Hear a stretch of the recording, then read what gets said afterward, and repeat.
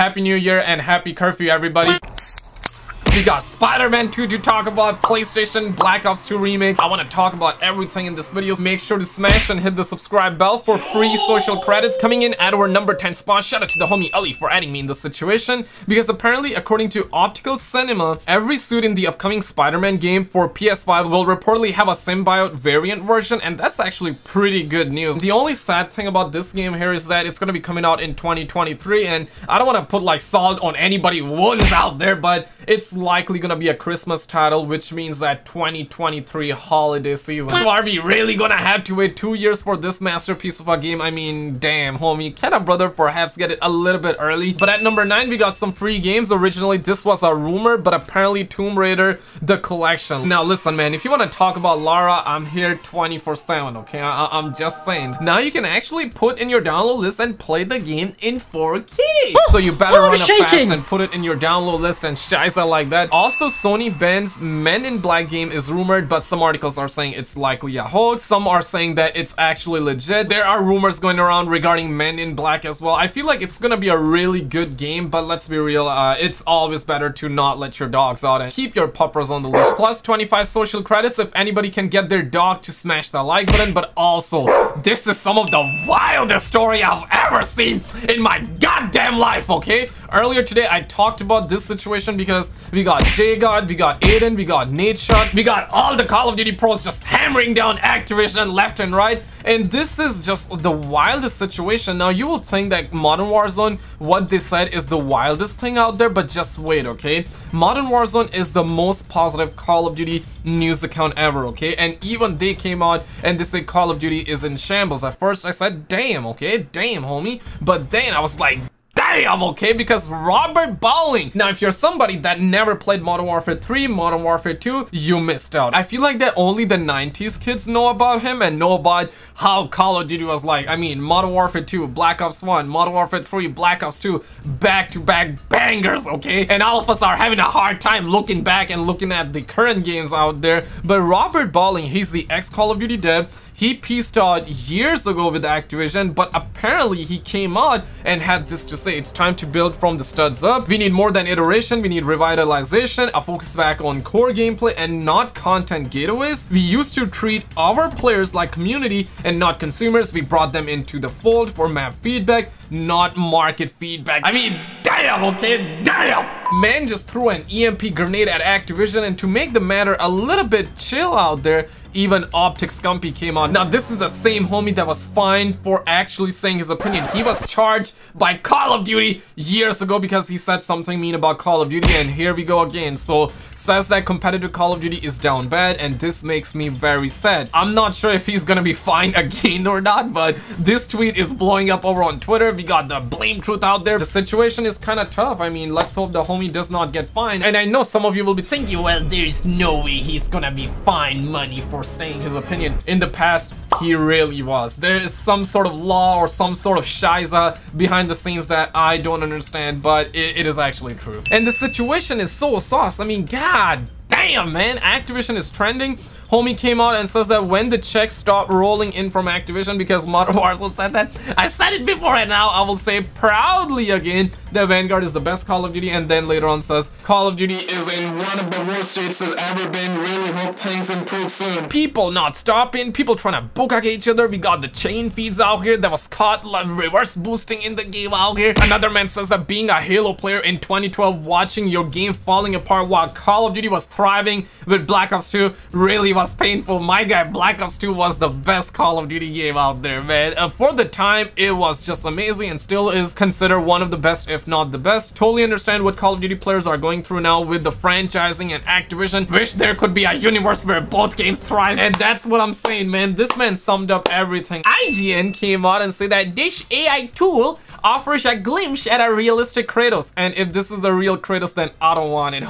I don't want it, man. Like, look at this. I mean, damn, my guy got that chub on it. Listen, man, if you look like a stud donut out there, you're a stud donut, okay? We love the stud donuts out there. We love the stud muffins, the donuts. We love everybody out there. But what the flip is that? My guy is completely soulless out here. We got that tall lady out here, and they made her look vitamin D deficient. I mean, god damn, man. We also got this picture out here, and the real life version looks like that she got hit in the She got hit in the G's.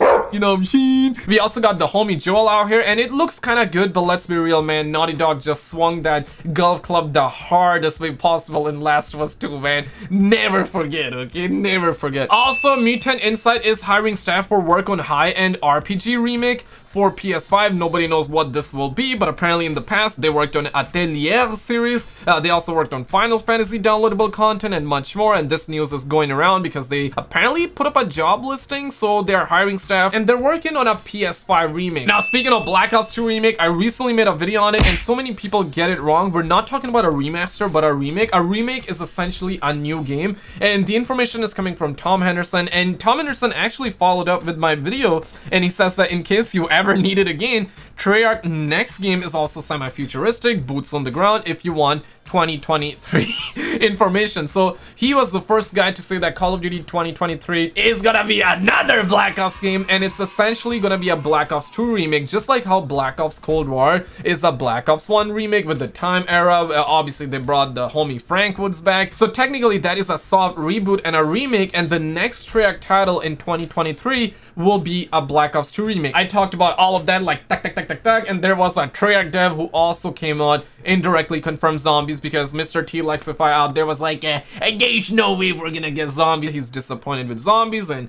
understandably so, but Treyarch dev confirmed that indirectly that we're gonna be having zombies. We also ended up getting this post that ended up getting bukaked, not by Activision, it was deleted by the owner. It says possibly the first leak images of Call of Duty 2023. I'm like, really? Okay, because listen, man, I don't believe in this one. The guy says that for anyone not familiar with Call of Duty stuff, every Treyarch game is internally titled TX, so Black Ops 3 was T7, Black Ops Cold War was called T9, and Black Ops 2023 will be presumably called T10, and we got these images, right? Originally, I was not gonna show these images in the video. I was like, you know what, these might be legit, these might not be legit. I'm not sure, okay, Activision might strike it down, but I waited a little bit, and so far Activision has not strike down these images, so that tells me that these images are not legit. And even if they were to take them down, I would be like, nah man, I don't believe that these images are legit. Maybe they are like super early version of Black Ops Cold War, or maybe they are for real super early version of the next Black Ops title. Yes, we're gonna have another Black Ops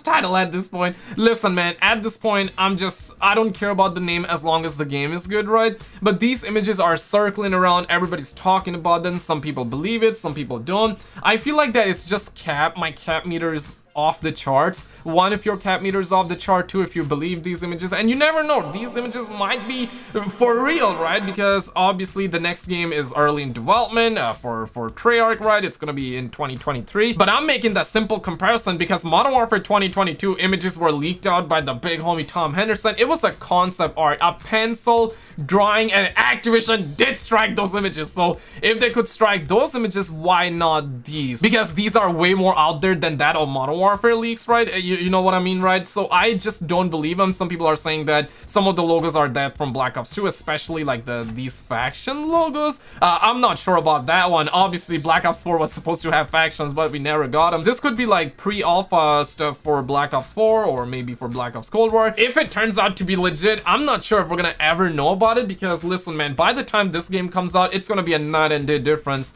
compared to these images. But coming in at our #1 spot, the most anticipated gaming story of them all. Put your just your beds, hide your wives, sit down if you're standing up, and also I'm uploading reaction videos on the channel. If you're a stud muffin, we are bonding in those videos, so definitely check those videos out on the channel. This is the best and the worst news at the same time. So Sony gave every player participating in the PlayStation Fiesta Bowl a PS5 console with Call of Duty. I mean, what did those poor players do to deserve Call of Duty Vanguard? But click on this video on the screen and I will see you right there. Just click it, man. You're gonna